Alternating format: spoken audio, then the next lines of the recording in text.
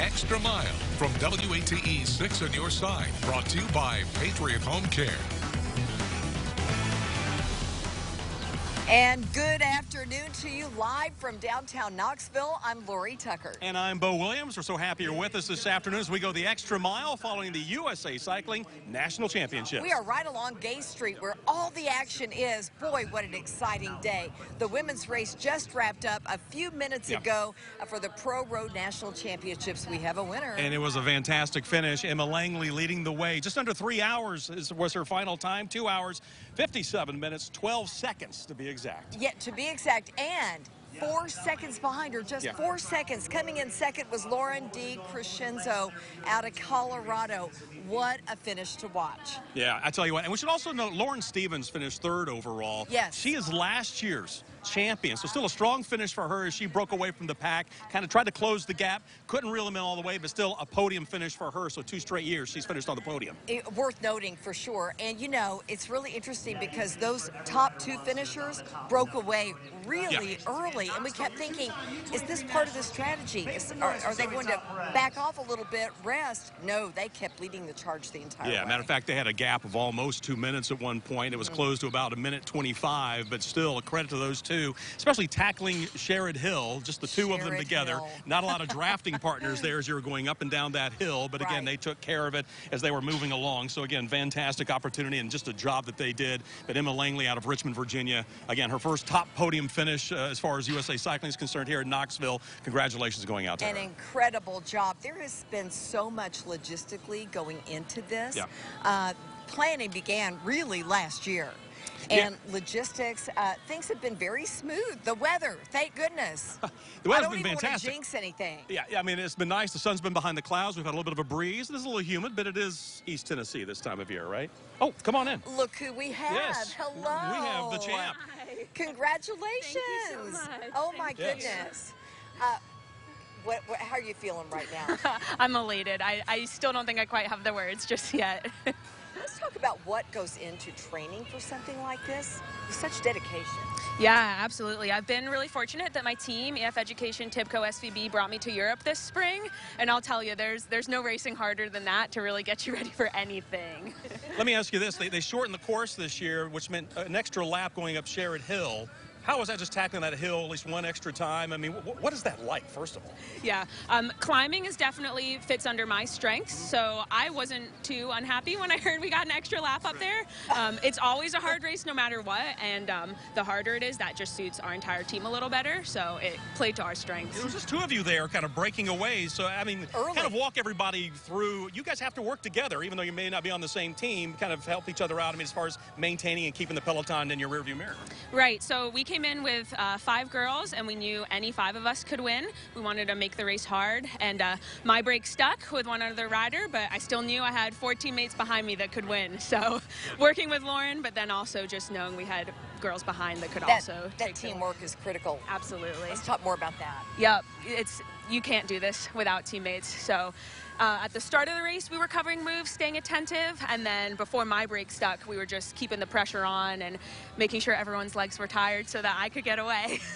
I don't know how you did it. Hats off to you. Congratulations. Thank you so much. Thank you. Emma, thank you so very much. And Emma Langley joining us right now. We'll let you get back to whatever you need to do. Thank you. Go back and celebrate. Relax. Exactly, Put your feet up for a little bit. So, again, congratulations going out to here. What a great finish. First of all, I'd be out of breath. I'd still be on oxygen right now, I think, if I finish. And when she said that Sherrod, that huge hill that I call a 90-degree hill, that's plays to her strength. Yeah, exactly. And you have more that are more climbers. Others are more about speed. Right. Obviously, that played to her advantage, and she took advantage of it. It was fantastic. Worked out well for her. So congratulations, super person. She's 27 years old out of Greenwich, Connecticut. Fantastic. Yeah. Good to see. Very good job. All right. So you know what? This is just the this is the third of what has been a busy, really 3 to 4 days here in Knoxville for USA Cycling. Of course, we had the time trials at Oak Ridge that kind of kicked everything off on Thursday. Yeah, they did. Let's take a look at some of those right now. This happened at Melton Lake. Yep. And Lawson Craddock, took home the elite men's time trial title for the 2nd year in a row. Leah Thomas won the women's race. As a matter of fact, we had a chance to catch up with both of them after they took to the podium. Really, I wanted to give my best race. I can't control really what the other athletes do, and I had a very solid PR today, so I was really happy with my effort and my result. Yeah, it's a great course out here. It's beautiful with the lake and the environment, the heat. It definitely makes for a tough course, but I was pretty fortunate to have a really good day, really good legs, and yeah, really thankful to walk away again with the jersey. And then on Friday, we watched cyclists zip around the heart of downtown Knoxville. The criterium, or the crit races we've been talking so much about, have been compared to NASCAR on two wheels. Boy, that is the truth. Their legs were a blur. Some familiar faces came out on top. Yeah, and I tell you what, just an amazing race to watch. Totally different setup than what we saw today. But Kendall Ryan taking home the gold for the women's race. Luke Lamperti snagging the gold for the men. These were repeat winners, so it was good to see them once again maintaining that dominance that we saw last year, back on the podium, the top spot again this year. Matter of fact, we caught up with both of them as well after they received their awards. Yeah, just the confidence they had in me, and yeah, just coming back and having a repeat, and yeah, it's pretty awesome. Yeah, it doesn't really happen. Plus, go 1, 2, 3. It's pretty wild. How are you feeling? Good. Yeah, super good. Great. Yeah. 2-time champion. Yeah, it's super nice to be back here in Knoxville. An amazing spot, so it's always good to be back. Yeah, we welcome them back, that's for sure. Good to see them. The USA Cycling Championships bring athletes, of course, across the country, right here to our beautiful East Tennessee. It's not just about the cyclists. There, of course, is such a big fan base. 10,000 people were expected to line the streets here today. Yeah, as for a lot of those folks are going to be on Sherrod Hill. You heard us asking Emma about it just a short time ago. That is really one of the big focal points of the race this year, where either you're going to live or die. Right. There along Sherrod Hill. A lot of people call it really a quitter's corner, if you will, because they just run out of gas making their way up. But again, we had a chance to catch up with a number of fans that kind of line that area. A lot of those people, this is the only time they get the chance to see each other. They've turned close friends over the year, that's for sure. And kind of a chance to tailgate, if you will. it really is. It's cycling kind of tailgating. Yeah. And, well, again, we caught up with some of them. Take a listen. Here we quietly hung out in the piece of property that's technically not on her property. But as the crowd grew, so did the need for more space. That's when Sean met Brenda. We approached her, and she was just very understanding, very appreciative of us approaching her, and just opened her property to us. For the next 3 years, the conversation remained the same. Sean would call Brenda, hey, how's it going? Are you ready? And hesitantly ask to borrow her property. Hey, Brenda, do you mind if we, come and take over your yard again? And she is always excited to help out. And so the relationship went. Until this year, when Sean learned Brenda had been facing a terrifying disease. I had shared with them for the first 5 months of this year I've been battling cancer. Leaving Brenda unable to maintain her yard nor prepare for this year's race. We were all just kind of struck by that. And so Wednesday morning, Brenda got a surprise. They show up with lawnmowers and weed whackers and blowers. Together, the Harper's Bike Shop crew manicured Brenda's entire yard. Everybody brought their own equipment, and we all chipped in and just knocked it out. And left Brenda in a state of awe. I'm just so grateful to have been able to meet them and share this good time with them every year. They pour love into everybody they come in contact with. Now friends for life, Brenda says she hopes the games never leave. I love these guys, and I don't ever want the championship race to stop, because I want them every year and I want them in my life, and I couldn't ask for better people. And for Sean, the feeling is mutual. Having people, really acknowledge you is I don't know, really broke me up hearing her talk. So if you find yourself along Quitter's Corner, keep an eye out for this pair that was brought together by a race and kept together by a friendship. Reporting in Knoxville, Paige Weeks, WATE 6 on your side. Oh, so much fun. Love to see that. Yeah, exactly. Friendships made, lots of bonding going on. And there is a reason USA Cycling has such a fan base. Cycling at this level obviously requires such a physical dedication, and that's an understatement. I was going to say, exactly. Yeah. I mean, they're training 20 to 30 hours a week on the bike. Also, they're in the gym, obviously, toning, working what they need to do to prepare for whether it's the breakaway, the flat straights, or the hills that they're going to have to conquer. Whatever their strengths are. Yeah, exactly. They concentrate exactly. on. And we were able to catch up with Dr. Kevin Sprouse. He's a sports and exercise medicine specialist here locally that has even worked with cyclists ahead of the Tour de France. He says making it to the finish line is what this is all about. These are not recreational athletes that are showing up for this event. They are truly the best of the best in the U.S. Very few of them have jobs outside of cycling. And so it is a dedication to the sport, a dedication to training. These are athletes that go through amazing pain and discomfort in a 4 to 6 hour race day. Sometimes they crash going very fast and sustain pretty impressive injuries and then get back on the bike. All right, so we're joined right now by Elizabeth Kubel. We've been watching these athletes up close. Elizabeth, you have been really up close with a lot of these athletes. Yes. You've been working for USA Cycling. You've been making your way around the course. Kind of walk us through what you've seen just from that first race tonight. Right. Okay, so where do we even start with this, really? So one of the first assignments that we had was to hop in a team car, which gives you such an incredible perspective. I was sitting there in the back seat of this car. You're watching. We were with Team DNA Racing. So what they're doing is they are following their cyclists on the road. They have got extra tires, extra bike parts, water bottles, things that are so important where if for some reason one of these cyclists needs one of these vital tools, they are there in their car able to get it to them. So that was stop one. Then, of course, we had to go up to Sherrod Hill. Of course Sherrod you did. Road. You all know all about it. That is really the party zone. So everyone there is having such a good time. They've got their bells. They are so loud.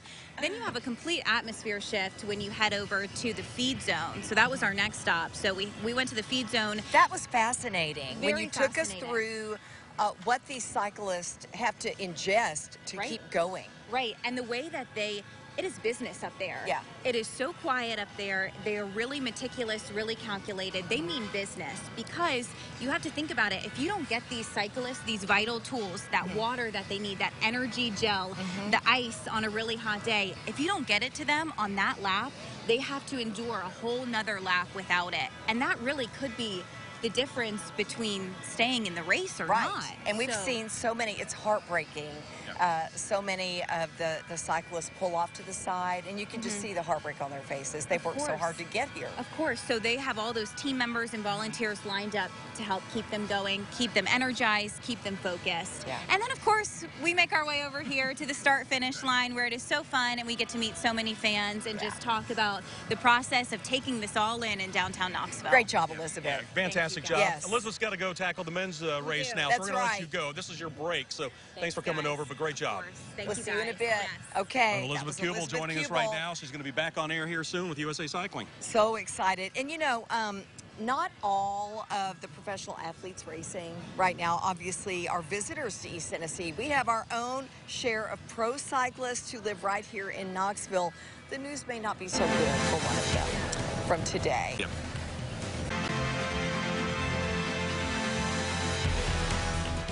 And welcome back, everyone, to the USA Cycling National Championships. We were just under attack by a bee or something just a moment ago.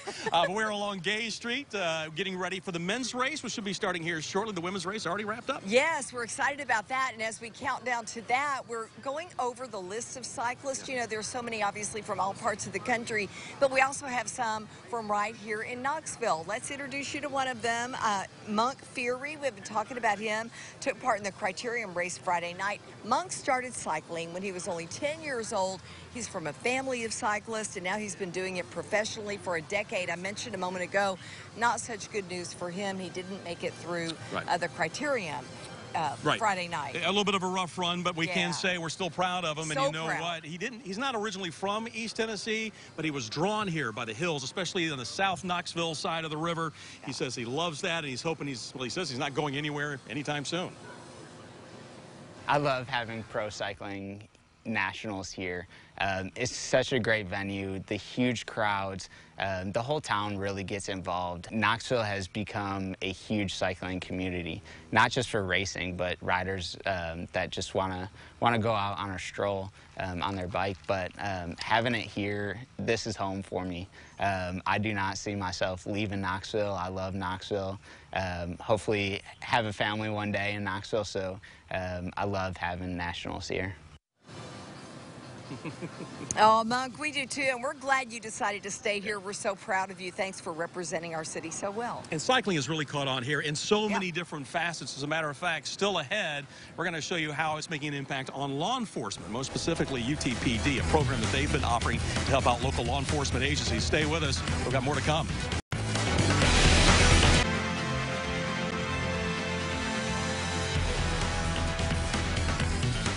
And welcome back, everyone. I'm Bo Williams. We don't have to tell you. Oh, I'm sorry. I'm Lori Tucker. I should let you say who you are. Yeah. That's Lori. Hey, we're glad you're with us today.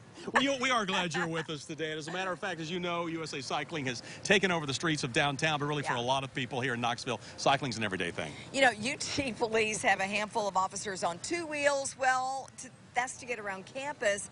Now they're providing training for any other agency that wants it or needs it. Yeah, and I had a chance to stop by to get a little insight on what they do. If you think you're looking at a group of bicyclists just out for some afternoon fun, think again. The purpose of the course is to teach you not to ride a bicycle. You should already know how to ride when you get there. It's to teach you skills. What you are looking at is part of UTPD's Officer Bicycle Patrol Training Program. It's hard, but it's very rewarding. The 40-hour program is open to officers not just from UT, but all around the area. We love to teach. We tell them up front, we're here to push you, not to be nice to you, but to push you. Corporal Ben Doty is one of two program instructors. The course, which encompasses 80-plus miles on the bike, includes numerous drills that officers may use in any kind of scenario. You're going to do some greenway riding, some sidewalk riding, and then some street riding. And that's not all. Riding downstairs, riding upstairs, jumping curbs, the box drill, the serpentine, what's called an emergency stop. Driving a bike as a kid is very different from what it is as a law enforcement officer. And trust me, Officer Amaro Carrion knows this firsthand as he completed the course just last year. Last time I was on a bike before my 28-year-old self, I was probably 15, 16 years old. So, I mean, like I said, falling off a bike at 15, 16, you just kind of stand up and shake it off. When you're 28 and you have some pain in your body, it hurts a lot more. Obviously, with school out right now, it's a lot quieter around campus. But come the fall, areas like this along Philip Fulmer will be packed. And that is where the training on the cycles really pays off. If you've ever experienced a Tennessee home game, it is like no other. This area becomes extremely crowded. We're able to stop very fast. We're able to cut quickly, make very, very quick, short response movements to be able to continue forward and not cause an accident or cause damage to somebody else. Now we can go places where a vehicle cannot. So my response time is actually quicker because I don't have to just stick to the roadway. I have pedestrian walkway, grass, stairs. All of that is still something that I can access on a bicycle. And that's just part of the benefits from patrolling on 2 tires instead of 4. But it just allows us a much more clean interaction than hopping out of a cruiser. It's a little bit of a friendlier aspect of the law enforcement community. And I think that's part of it. This is the interaction they can now have on a bicycle, talking with those in the public, much more approachable, works to their advantage. Sure. You know, does all this cycling coverage spark something in you? Do you want to go grab a bike, hop on, start racing? What do you think? Let's do it. I'm all for it. Let's go. You were talking about let's get a tandem. Yeah, let's get a tandem. I knew it. We're going to take a look at what it takes to pull this off when we come back. Stay with us. Oh, welcome back, everybody. You know, we've had so much fun covering USA Cycling Championships really all week. Yeah, we really have. It's been a whole lot of fun, and, you know, it's enough to make you kind of want to get on a bicycle once again. Matter of fact, WAT 6 on your side, Kristen Gallant went to 2 bikes in the Old City to speak with the owner, a bike mechanic, and a rider. As US Cycling comes to Knoxville, you might be inspired to get your own bike, but there are a few things you need to know before you go to the store and get one. I'm here with Matt Zing, and tell me, what are the first things people need to know before they buy a bike? Yeah, well, the last thing we want to do is sell you a bike that you're not going to use. So the very first question I ask a customer who walks in and they're new to cycling is what kind of riding they want to do. Do they want to ride on the greenways? Are they going to be commuting to school? Are they going to be riding fast on the road or mountain biking? And we just kind of open up that conversation and go from there. Okay, so for me and my family, and I'm sure for a lot of our viewers, they're going to be riding with their families on the greenway. Yeah, actually the bike you're holding will do a very good job at that. It's an older mountain bike, but it's comfortable, it's stable, it's built to last, and it's very versatile. Just like with a car, you know, the better you treat your bike, the longer it's going to last you, the less money it's going to cost you. Let's get this bike in the stand and I can show you some pointers. Having a healthy chain will save you a lot of headache and dollars down the road. And to clean it, it's real simple. Anytime it's starting to look grimy or dirty, especially after you take a ride in any sort of wet or muddy weather, you're going to want to degrease and clean your chain. And all you need is some sort of degreaser, a rag, and you're gonna spritz this right here. Get it nice and soaked. Then take your rag and pedaling backwards on the bike, you're gonna wanna rinse off this chain. And then once that's done, you're gonna go through with some sort of bike lube or anything like that, lubricating each roller on the chain. What are some of the things that cyclists need to have out on the road with them at all times? Yeah, well, aside from a helmet, having a emergency kit that would include a multi-tool, a spare tube, a pump, some patches.